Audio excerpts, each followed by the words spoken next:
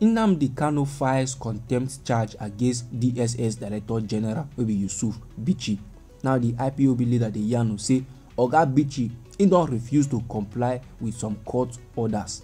Now without wasting much of your time, make I give you the full details of this headline wey I just summary you just now. But before I proceed on to the matter, I would like let you know say this na Anointed Lady TV.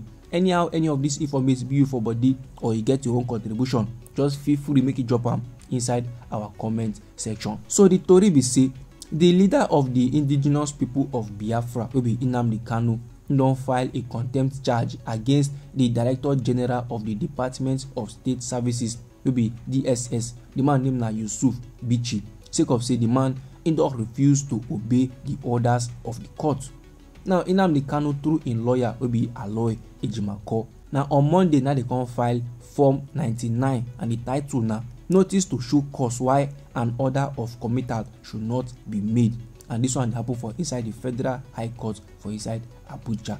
See this particular application, they mark am with the number FHC/ABJ/CRO/383/2015 and the date of this application, as in the date when they file this application and the 10th day of June.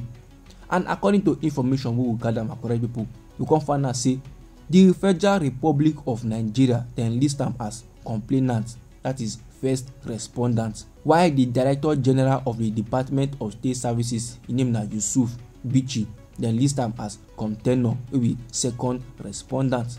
Now the IPOB leader the yarn say upon say the trial judge will be Justice Binta Inyako of the Federal High Court for inside Abuja don't give orders, the man say they disobey, and Justice Binta now give the orders for inside the 20th day of May. But Oga Bichi, maybe the Director General of DSS, he don't refuse to comply with the orders of the court, and that kind of levels na big offense. It don't make sense at all. Now make I give you small recap, make I give you small briefing of this Nnamdi Kanu matter. You know say now on the 20th day of May, now Justice Binta Inyako can't decline, as in she reject am, she no gree grant an application wey dey filed by Nnamdi Kanu, say make she set aside in 2017 bail revocation following the allegation say in jump bail. The judge will be Justice Binta Inyako, she still refused to transfer Nnamdi Kanu go Kuje Correctional Center or put am under house arrest as Nnamdi Kanu dey request. However, my correct people, Justice Binta Inyako, she can't review the conditions for visiting the IPOB leader will be Nnamdi Kanu for inside the facility of the DSS by in lawyers. No say the lawyers of Nnamdi Kanu don't complain tire, say the DSS they do like aproko. Anytime they want come follow Nnamdi Kanu talk now, make them for strategize, make them for prepare for their trial. The DSS now they gonna poke nose, they gonna put here, they want listen to what Nnamdi Kanu they discuss with in lawyers, and those kind of level it no make sense. And on that way the DSS they do what they don't like, we say if the council of Nnamdi Kanu come now, whether they do like 4 or 5, the DSS no will allow them to go at once to go see Nnamdi Kanu, make them for strategize, make them for plan proper. They go say no, they're going to go one after the other, and even as they go one after the other, the DSS go still the poke nose, they go call the jot down what they talk. Meanwhile, the DSS now no allow the lawyers carry any jotty materials enter. Now why the lawyers now can't complain, give the court, say see what the DSS they do, it no make sense, it's against human rights, it's against Nnamdi Kanu rights, you understand? Now why Justice Binta Inyako she can't review the matter. Then for inside her ruling, as in the order where she can't drop, we say the visitation days she can't increase them from 2 days to 3 days in a week, and she can't still drop another order will say make them give Nnamdi Kanu clean and safe room to prepare for in defense within team of counsel, and make the council no pass 5 people instead of the 3 people wey they be assigned before. She can't increase them from 3 to 5. And the true meaning of this order be say Nnamdi Kanu and his lawyers now they supposed give them allowance, when they give them chance, when they give them facility wey they require for the preparation of in defense, and make them still allow in lawyers to take notes.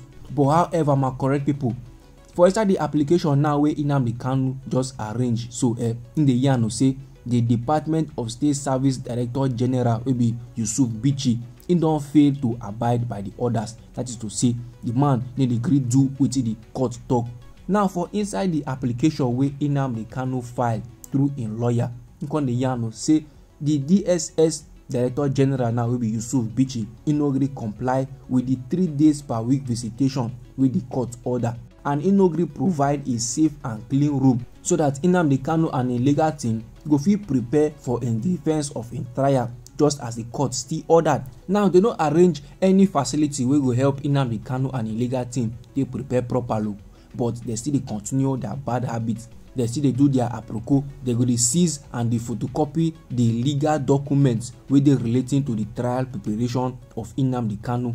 So by not retracing your step after they serve you with a form 48 wey be notice of consequences of disobedience to court on the 31st day of May 2024, and take note, you are hereby required to attend the court on the first mentioned day to show cause why an order for your committal should not be made. No be small matter, my correct people. So that na the application wey the leader of the indigenous people of Biafra wey be Nnamdi Kanu im file through im lawyer. Like this na the Director General of the Department of State Services wey be DSS, im name na Yusuf Bichi. If he go prison o sake of say he don disobey the order of the court wey dem drop on the 20th day of May for inside this year 2024.